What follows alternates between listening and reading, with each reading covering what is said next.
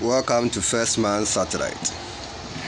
This is Master Original Combo.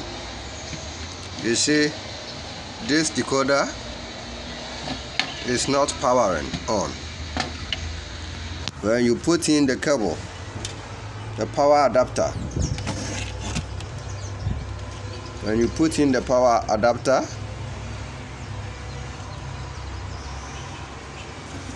no power, as you can see. So today I want to teach you how to deal with the power problem of master decoder or any Redline decoder, any decoder of its kind with same problem like this. You see, I've opened the box and you can see the inside.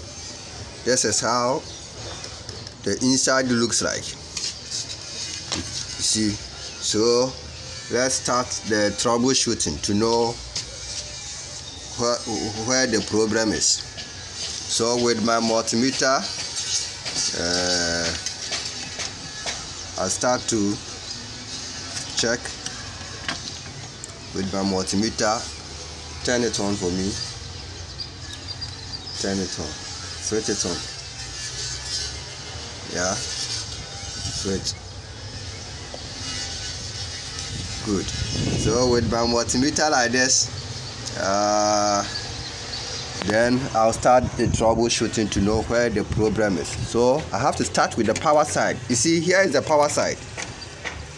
Here is the power side. So, and this is power IC, 12 volts IC.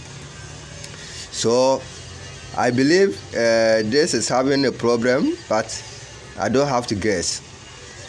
I have to be sure that this is the problem. So, and this is ceramic capacitor, which is also 12 volts ceramic capacitor. So I have to check like this. You see, this side is grounded and the other side is grounded, so it's bad. So though I believe the power IC is having a problem, but so far as this one too is grounded, I have to remove it first and see that there's no ground in the both side. If it tells me no ground, one ground for one side and the other side not ground, then maybe the capacitor is also damaged. But if I remove it and still test it and both two places are grounded, then it means it's not the capacitor is healthy, but the IC is the problem. So I'm coming to do exactly that. So look at it. You see, here this one is the positive one, and this one the ground. But look at it. You see, yeah, this one still big sound is ground. This one too is ground. So I'm coming to remove it and see what happens. And to deal with this IC, or to remove this IC, you need a machine like this. This is CADA 852. You need any machine of this kind that you can use to remove ICs. You see, so I'm coming to do exactly that.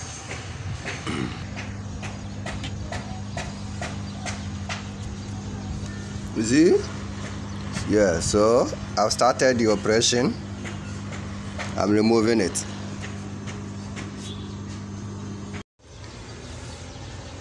As you can see, if you look at it, yes, I've removed the ceramic capacitor one side from its position so that I can get, so that it will not be contacted. So look at it. I'm checking to see whether still be grounded. You see here, still grounded. And here too, still grounded.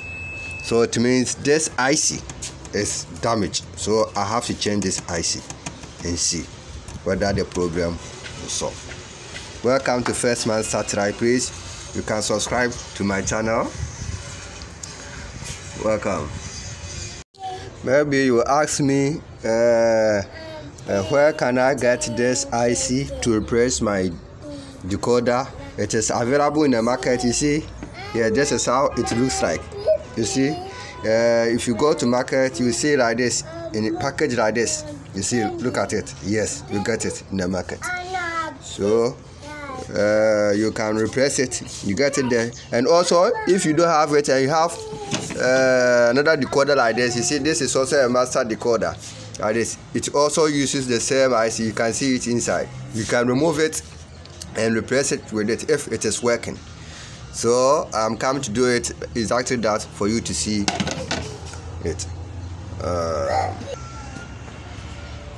Yeah, you can see this is a working one.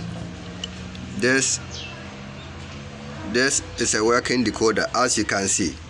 So I can remove this decoder's IC and replace it for this one to work. So I'm coming to remove this one and replace it with another IC and see how it will work.